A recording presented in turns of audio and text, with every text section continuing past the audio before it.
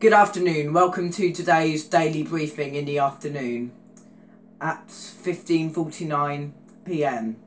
I am updating you on the current situation on coronavirus. I will now identify myself. News reporter Dwayne Hars with MK Local News and Awareness UK3. Maid MP Jonathan Edwards arrested on suspicion of common assault. It would be inappropriate for the party to comment further at this time. Dominic Cummings visited parents' home whilst he had symptoms. Coronavirus. The 5 things the COVID-19 symptom tracking app tells us coronavirus. 5 things the COVID-19 system tracking app tells us.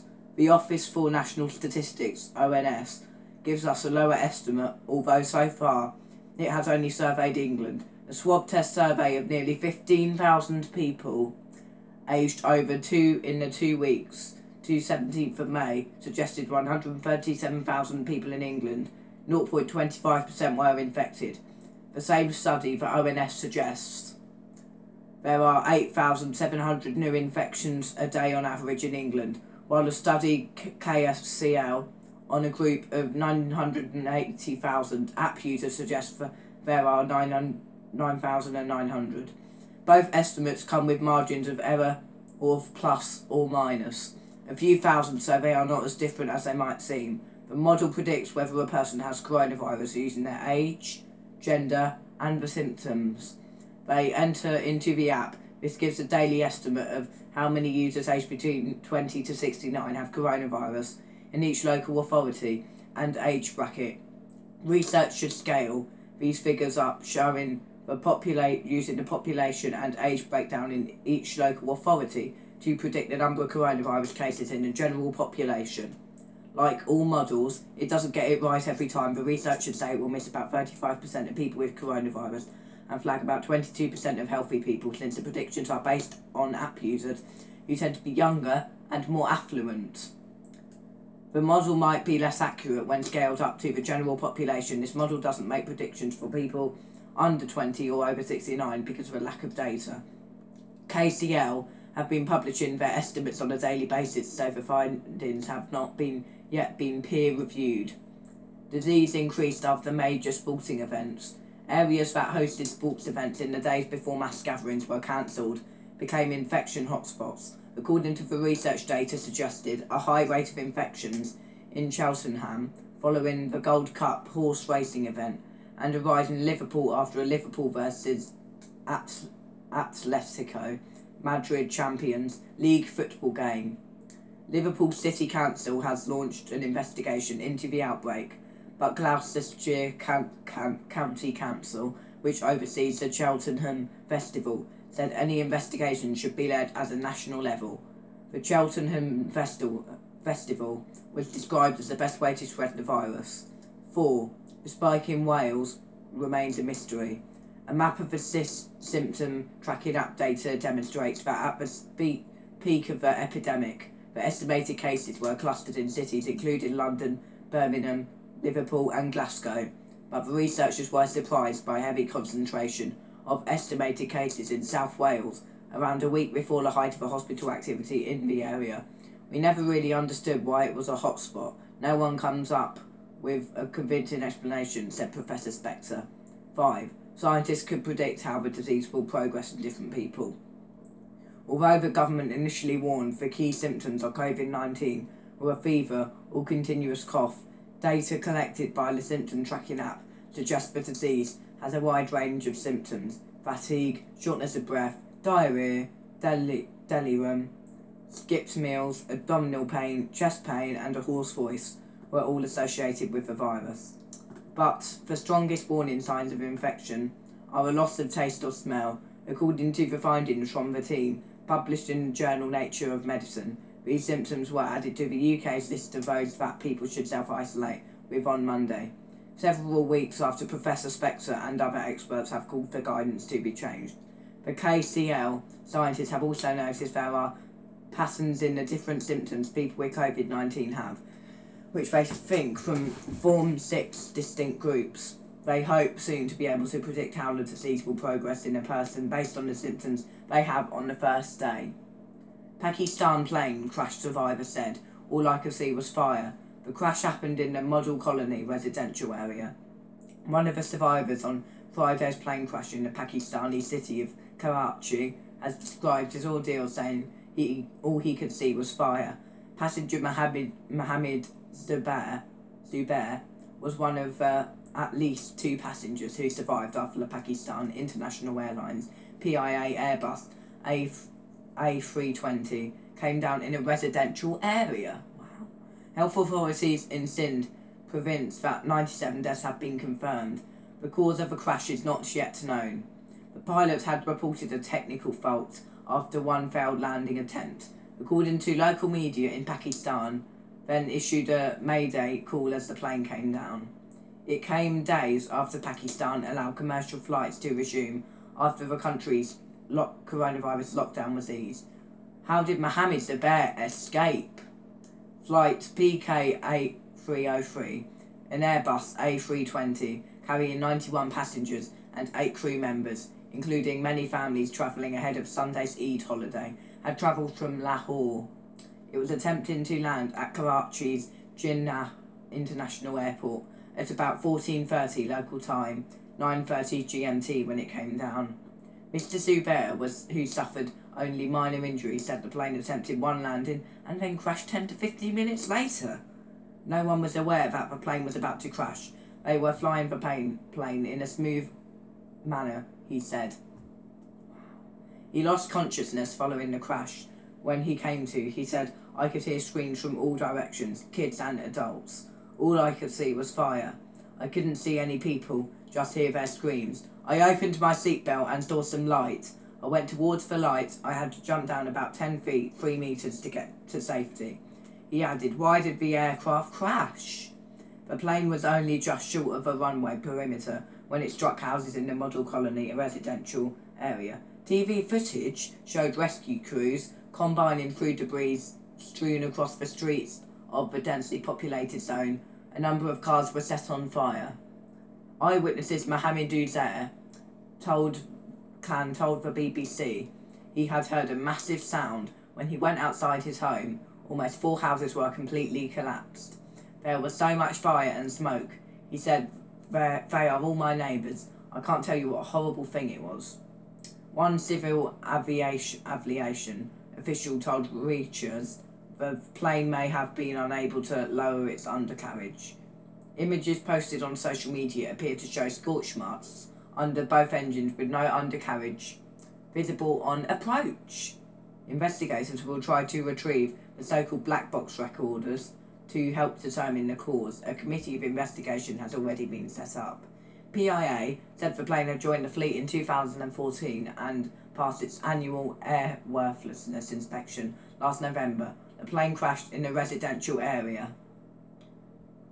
What do we know about the casualties? According to the local authorities, 97 deaths have been confirmed, although it is unclear how many of the dead were passengers and how many residents on the ground.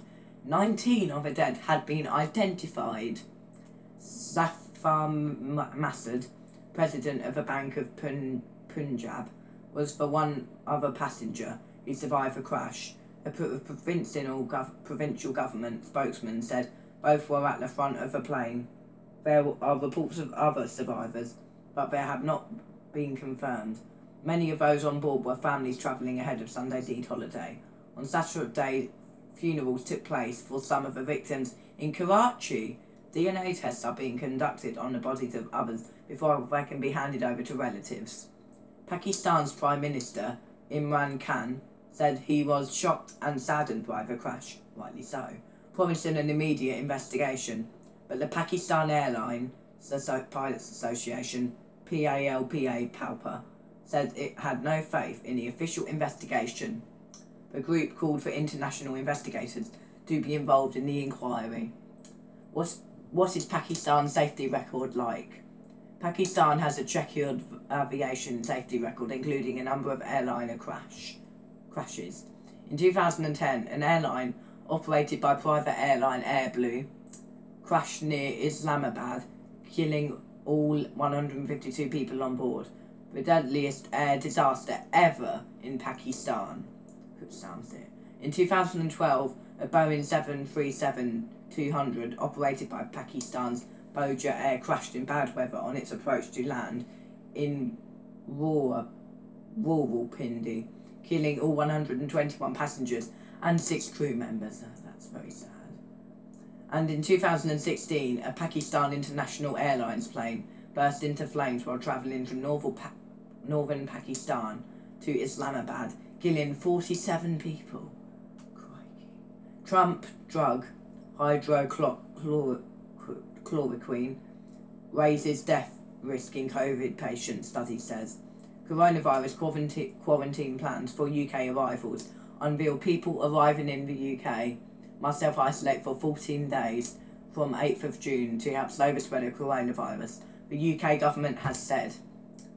Travellers will need to tell the government where they will quarantine, with enforcement through random spot checks and £1,000 fines in England. Well, at least they're doing something. Home Secretary Priti Patel said the measure would reduce the risk of cases crossing our border. Rightly so. Lorry drivers, seasonal farm workers and coronavirus medics will be exempt. Good. We need key workers. The requirement will also not apply to those travelling from the Republic of Ireland and the Channel Islands and the Isle of Man. The Home Secretary said the measures will be reviewed every 3 weeks. If a person does not have suitable accommodation to go to, they will be required to stay in facilities arranged by the government at the person's own expense, according to Border Force Chief Paul Lincoln. According to the Home Office, the new policy will be in place across the UK. However, how it is enforced in Scotland, Wales and Northern Ireland will be determined by the developed administrations. It really needs to be law. We need it to be the law. It would help us a lot. Anyway, Scotland's First Minister, Nicola Sturgeon, said discussions would take place with Police Scotland to work out how the policy will be implemented. Why don't they just get it made legal? Seriously. Anyway, not shutting down. Miss Patel told the Daily Downing Street briefing the measures were not the same as completely shutting the UK border to visitors. We are not shutting down completely. We are not closing our borders, she said, and asked about the prospect of foreign holidays this summer. She added, this is absolutely not about booking holidays. We want to avoid a second wave, and that is absolutely vital. Yeah, of course, that's rightly so. So-called air bridges agreements with countries that have low infection rates allowing tourists to travel without quarantining will not be in place initially, the government said. The new measure, previously announced by Prime Minister Boris Johnson, will be reviewed every 3 weeks once it is introduced. The airlines has said a quarantine requirement would effectively kill air travel, and one airport boss described the plans as a blunt tool. The government currently recommends international travel only when absolutely necessary, which is nearly no when, and nobody should travel if they display any coronavirus symptoms. Victoria Bacon from ABTA, the travel industry trade body, told the BBC the government needs to come up with some wider, more forward-thinking strategies for the industry. She said there's a whole range of support, not just financial, but the government can put in place to start helping the sector, and we've already heard very little from them. We really desperately need some help. What does the new system involve? Passengers arriving in the UK will be required to fill out an online locator contact form, providing details of where they will spend their 14 days in self-isolation period. The Home Office said the proposed accommodation will need to meet necessary requirements such as a hotel or private address with friends or family. There will be a fine of £100 for failure to complete the form, and the Border Force will have the power to refuse entry to non-UK citizens who do not comply with the new regulations. Well, yeah, rightly so, I mean, to be honest. Anyway, new arrivals will be held today when they may be contracted at any time during their quarantine, and in England may be visited by public health authorities conducting spot checks. They will be told to avoid public transport and travel to their accommodation by car where possible, and do not go out to buy food or other essentials where they can rely on others. In England, a breach of self-isolation would be punishable by a £1,000 fixed penalty notice, FPN, or prosecution, and an unlimited fine for persistent offenders. The big question being asked about quarantine is why now? The government argues that it simply wouldn't have made enough of a difference while the virus was spreading widely within the UK, but it hasn't so far fully explained why such a blanket measure was not introduced much earlier in the outbreak before the virus took hold. People returning from Wuhan City and Hubei province in China were put into isolation for 14 days from late January. Later, those returning from Italy were told to self-isolate, but the measure was not extended to travellers for every country. There are also questions about how this will work in practice and what it will mean for the travel industry, which is already suffering huge losses. The Home Office has published a full list of exemptions to the new requirements. This list includes road haulage and freight workers, medical professionals travelling to fight COVID-19 especially, and seasonal farm workers, who will be self-isolate when they are working. The Home Secretary said the new measures aim to keep the transmission rate down and prevent a devastating second wave of farm workers. She added, "I fully expect the majority of people will do the right thing and abide by these measures." Good. But she will take enforcement against the minority of people who endanger the safety of others stupidly. This list keep the transmission rate down and prevent a devastating second wave. She added, "I fully expect the majority of the people will do the right thing and abide by these measures." Labour's shadow Home Secretary Nick Thomas Simons said the party supported the new measures, but it's clear there are no substitute for a long-term, well-thought-through approach. The number of people who have died with coronavirus in the UK has reached 36,393, a rise of 351 on Thursday's figure. Meanwhile, the government scientific advice group, SAGE, published the key evidence on safety and the impact of reopening schools. I don't agree with it at all personally, but anyway. At the daily briefing, Government Chief Scientific Advisor Sir Patrick Vallance said children were at low risk, not zero risk, from coronavirus, and that reopening schools would push up infection rates. Agreed. It came as teachers' union leaders said they remained unconvinced it will be safe to reopen primary schools in England on June the 1st. Yeah, agreed. Coronavirus France reveals reciprocal quarantine plans for UK arrivals. People arriving in France from the UK will have to self-isolate for 14 days from the 8th of June, the French government has announced. It comes after Home Secretary Priti Patel revealed quarantine plans for visitors from the UK to the same date. France said it would impose reciprocal measures for any European country enforcing a quarantine. Travellers arriving in France from Spain by plane will also be asked to go into quarantine from Monday.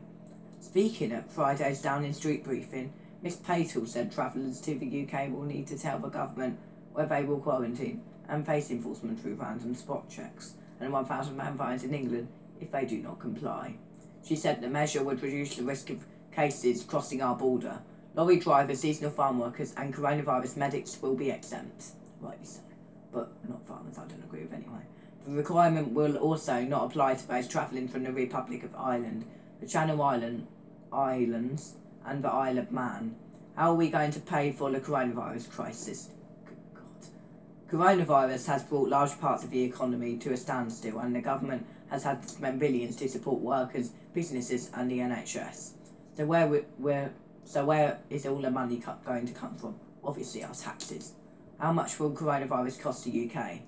It's still very early in the crisis, so it's impossible to tell how big the final bill will be. It could be as much as £2.98 billion just for this financial year, April 2020 to April 2021, according to the Office for Budget Responsibility, OBR, which keeps tabs on government spending. That's an absolutely enormous sum. To put it into context, before the crisis, the government was expecting to borrow about £55 billion. It's nice of them. But it has already borrowed £62.1 billion in April, double what analysis has predicted.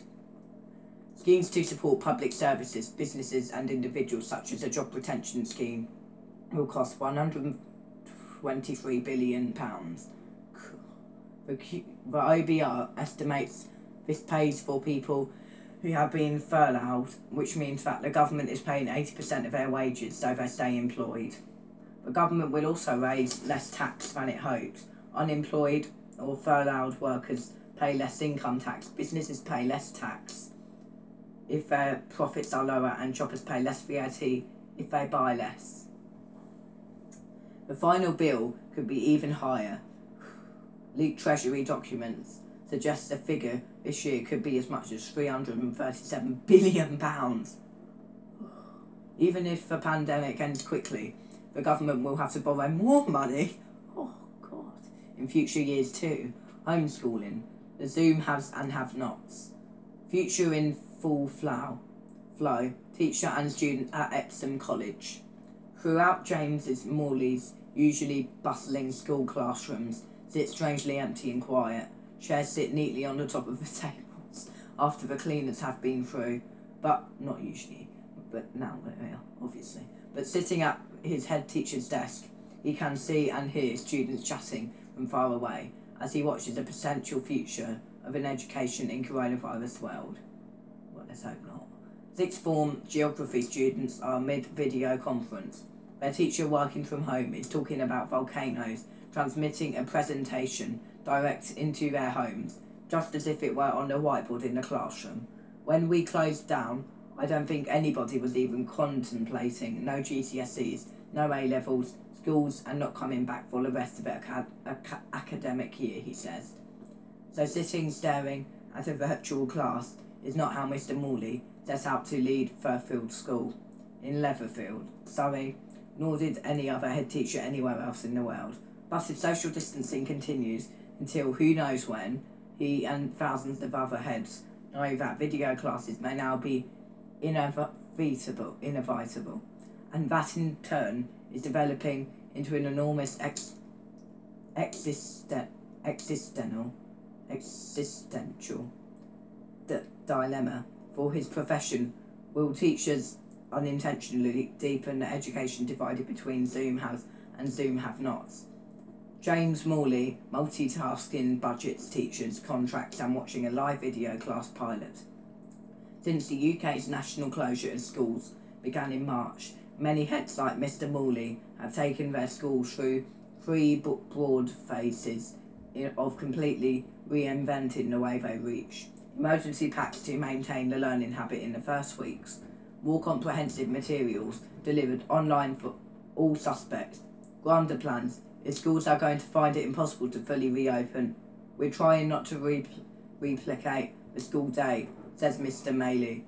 In any given 2 weeks, there is a core of offer and then other activities to extend the curriculum. Fairfield is now fully embedded in the second of these three phases. Teachers have converted their classroom materials into PowerPoint-style presentations that are delivered via the homework portal. They call each student every week for a chat, and they can see proof of actual progress through formal online assessments. But in its phase 3, that the risks really begin to emerge. Say many teachers, if schools try to recreate live online classes, will be the poorest students lose out.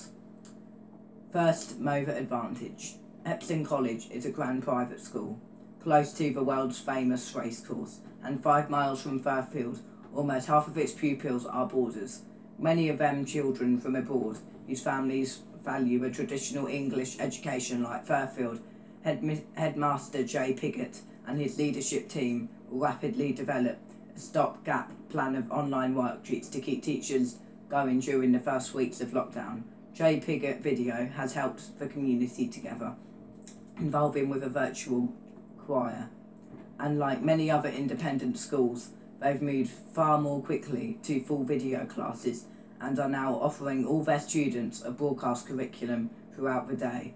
They are using Microsoft Teams rather than Zoom. Other providers are available. The school day has been shortened and classes only run for 40 minutes. And there are more breaks to help teachers prepare and give everyone a screen break. His staff and students have already learned a lot. You have to concentrate much harder within a video conference. You won't get the body language cues, says Mr. Piggott. Teaching tends to be more of a monologue and then a response. but there are strengths too. If a teacher sets a question and the students can respond online, then the teacher has received an immediate insight. That is very useful, but in terms of the richness of the classroom, it's no comparison, not the classroom of the future everyone hopes. What works for remote learning? Teaching quality is more important than how lessons are delivered. Ensuring access to technology is key, especially for disadvantaged pupils. Peer interactions can provide motivation and improve learning outcomes. Supporting pupils to work independently can improve learning outcomes. Different approaches to remote learning suit different types of content and pupils. Source: EEF, Best Evidence on Supporting Students. And Stephen Fraser of the Education Endowment Foundation, a leading education charity, says there is now a historic challenge. Universal and compulsory schooling are a great leveller, he says. The crisis has thrown that universal platform in the air. There is now a huge variability in what students can access. The EEF predicts that the most disadvantaged students may need 12 months or longer to catch up on what they have lost during lockdown, but he adds teaching practice also trumps the platform, whether it's in video conferencing, through to the delivery of hard paper copies of lessons. If it is backed up by high quality teaching, that is what matters. We all know that if a teacher makes a phone call at the start of the week to the child or student or young person or teenager to who they know, that can be really effective. Instinctively, state schools heads like Mr. Morley are restless to do more. That's where the dilemma of embracing video classes will become acute. Some 15% of Fairfield schools are eligible for free school meals. The national average, approximately 10% of the 910 students, are what Mr. Morley terms internet poor. Either they have no proper access at all or is limited by availability of devices or bandwidth in the home. We've got parents working from home and they have one laptop between them. If we say 10 o'clock, it's your history lesson, that's not meaningful. If you think about schools in more deprived areas, you're not going to be doubling those figures. So you are then into a situation where you have to ask how much are those students losing out on compared to their peers. Well, they're all different. That is the most moral dilemma that school state heads are now facing, said Mr. Maley. Every time we decide to do more, there will be some students who don't get access. The Department for Education has already launched a major programme to lend laptops and other technology to disadvantaged families. But while James Morley welcomes the government cash, it remains an imperfect solution to what could come for some. A perfect storm of underachievement because of factors beyond sending data across the internet. I'm a historian by trade. In wars and period in crisis we adapt. We will probably end up doing some things better than we have ever done then. But that's not a replacement for the things that you lose in the UK. 3 children under 15 have died with coronavirus. Do I have to send my child to school? It is not currently compulsory for any parent to send their children to school, and it is expected that this temporary arrangement, where usual sanctions do not apply, will continue in England during the summer term. Some children, those deemed vulnerable and those whose parents are key workers, some have continued to attend school during the lockdown. This is optional to the student. As of the 14th of May, about 231,000 children are attending school in England, representing 2.4% of pupils who normally attend. This includes 73,000 children classed as vulnerable by schools. The Department for Education estimates that this figure represents about 14% of all vulnerable pupils. What's happening in other countries? Schools in Denmark have been open since April, teaching children in small groups. In Germany, schools have been partially reopened for young children and those taking exams. French schools begin reopening this month. A limit of 15 pupils have been put on classes and masks are compulsory for older children. Schools in the Republic of Ireland, Italy and Spain are expected to stay shut until after the summer. Good. Holidays. How are children currently being educated at home? Schools have tried to continue a limited curriculum online, relying on parents and guardians to supervise. Confirmed cases. Today, 5,163,468. Plus, today, 21,740. Deaths, today, 337,535. Today, plus 434. Recovered, today, 2,068,174 today, plus 14,049. Globally, country and territory. Confirmed deaths recovered. United States. Confirmed 1,592,254. Deaths 440,440. 350,135 recovered. Russia. Confirmed 335,882. Deaths 3,388. 107,936. Brazil. Confirmed 330,890. 21,048. United Kingdom. Confirmed 254,195. Deaths 36,393. Recovered, not stated. Spain. Confirmed 234,824. Deaths 28,628. Recovered 150,376. Italy 228,658 / 32,616 / 136,720. Germany 177,850 8,216 / 159,900. Turkey 154,500 / 4,276 / 116,111. France 114,566 / 28,289 / 64,209. Iran. Confirmed 129,341 / deaths 7,249 / recovered, unknown, not stated. India. Confirmed 125,101. 3,720 / 51,784. Peru. Confirmed 111,698. Deaths 3,244. Recovered, not stated. China. 84,000 cases and 520. 4,645 / 78,255. Canada. 82,469 confirmed. Deaths 6,250 / 42,607 recovered. Saudi Arabia. Deaths confirmed 65,077. Deaths 351. Recovered, not stated. Mexico 62,527 / 6,989 / 42,725. Chile 61,857 / 630 / 25,342. Wow. Belgium 56,511 / deaths 9,212 / recovered, not stated. Pakistan 52,437 confirmed cases. Deaths 1,101. Recovered 16,653. The Netherlands. Confirmed 44,888. Deaths 5,788. Recovered, not stated. Qatar 40,481 confirmed. 19 deaths.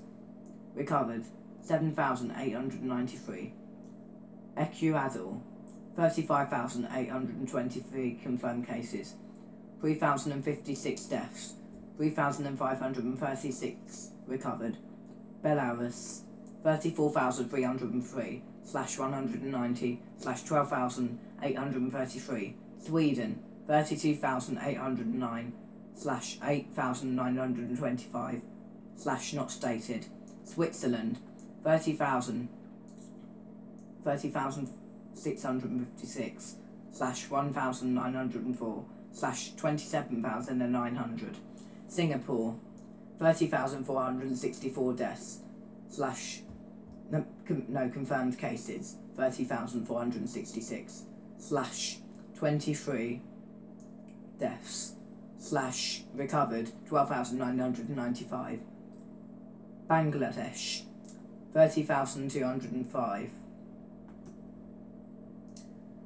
/ 432. Portugal 30,200 1,289 / 7,590. United Arab Emirates 27,892 / 241 / 13,798. Republic of Ireland 24,506 / 1,592 / not stated. Indonesia 20,796 1,326 / 5,057. Poland 20,619 / 982 / not stated. Ukraine 20,580 confirmed cases, 605 deaths, 6,929 recovered. South Africa 20,125 / 397 / 10,154 104. Kuwait 19,564 / 138 / 5,515. Colombia 19,131 / 682 / 4,575. Romania 17,712 / 1,166 / 10,777. Israel 16,690 279 / 13,915. You should not go to school until you are legally obligated to do so, except for key worker parents, sons and daughters. Stay alert, control the virus, save lives. Thank you for watching today's daily briefing. I am ending today's briefing. News reporter Dwayne Hards, MK Local News and Awareness UK 3.